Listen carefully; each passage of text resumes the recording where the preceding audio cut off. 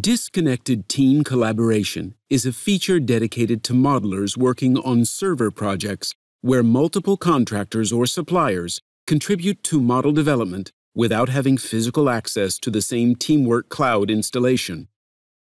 This feature enables users to export a project from the server and send it to a third party as a local MD-zip file.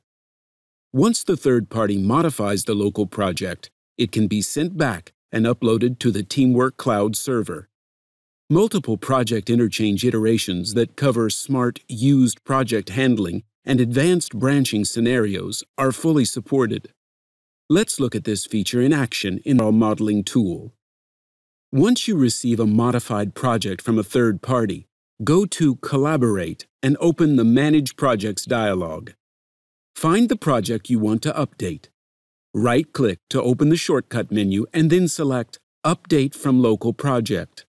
In the Update from Local Project dialog, select the local file you want to update. When the recommendation shows up, click No to import your local project as a new version of the selected branch. However, the recommended way to update the project from a local one is to create a branch from an exported server project version. This will ensure that all changes by a third-party vendor and new changes in your server project will be merged by choosing the correct common ancestor. To create a branch from the exported version, click Yes.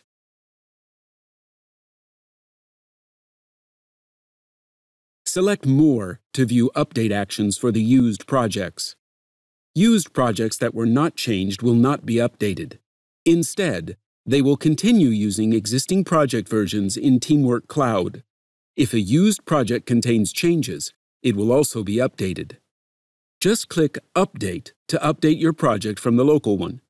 Once that's finished, the updated project will be opened and you will be able to review the update result or continue with the merge process.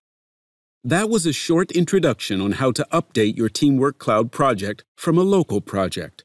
For more information, please visit our website at the link below.